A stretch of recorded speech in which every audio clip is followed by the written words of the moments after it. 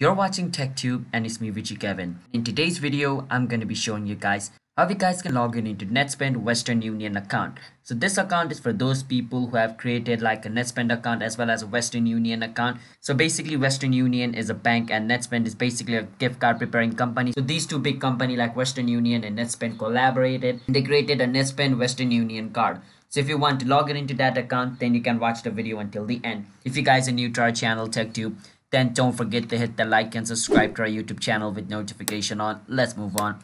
First step, you want to search for NetSpend Western Union login because we want to log in into our account. Once you see the first option, click on it and it's going to take you to wunetspendprepaid.com. Alright, so that's the official website of it and you're going to see two logos, Western Union and NetSpend. And if you see that two logo, then you're correctly at the correct website. So as you guys can see these two logo, which means you're at the correct website.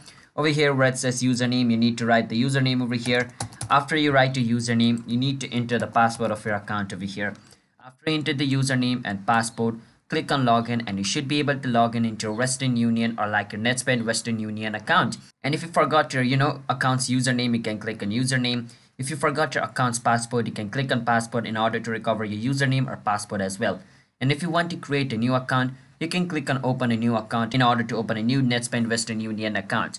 And if you tick mark remember me, the website will remember your username and whenever you visit to wunetspendprepaid.com, your username will automatically be entered. You can just enter the password in order to log in into your account. Alright, so that's how this works. So if you guys found our video helpful, then don't forget to hit the like and subscribe to our channel TechTube. See you guys next time. Bye bye.